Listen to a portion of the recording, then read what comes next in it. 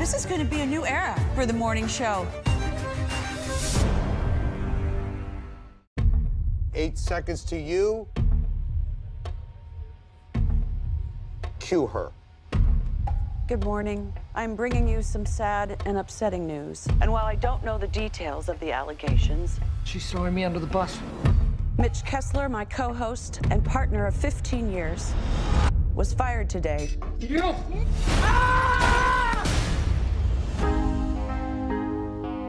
We are facing the biggest crisis in our history. My life just ended for no good reason. We're in the middle of an epic rebirth. Her sell-by date expired years ago. I want you to start grooming some new people. I don't fit the mold. What mold is that? Any mold, really? Your show sucks. Thank you. It's Thank barely you. news. I want wardrobe tests, screen tests, makeup tests. We need a contract. Where's legal? Ready? I'm ready. Most people want to trust that the person that is telling them about the world is an honest person.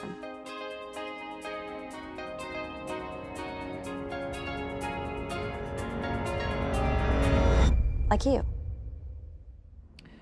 Yes.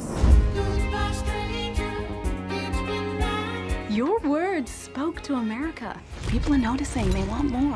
Watching a beloved woman's breakdown is timeless American entertainment.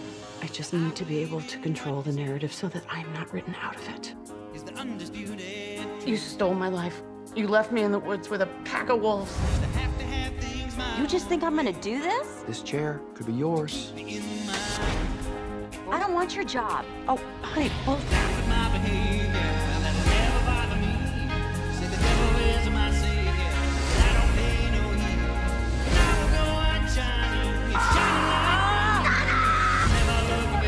You walk out that door, you are never gonna get back in.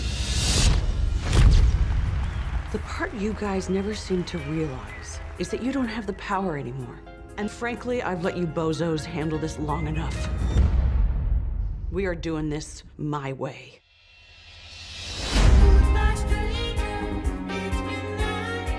What happened to your TV?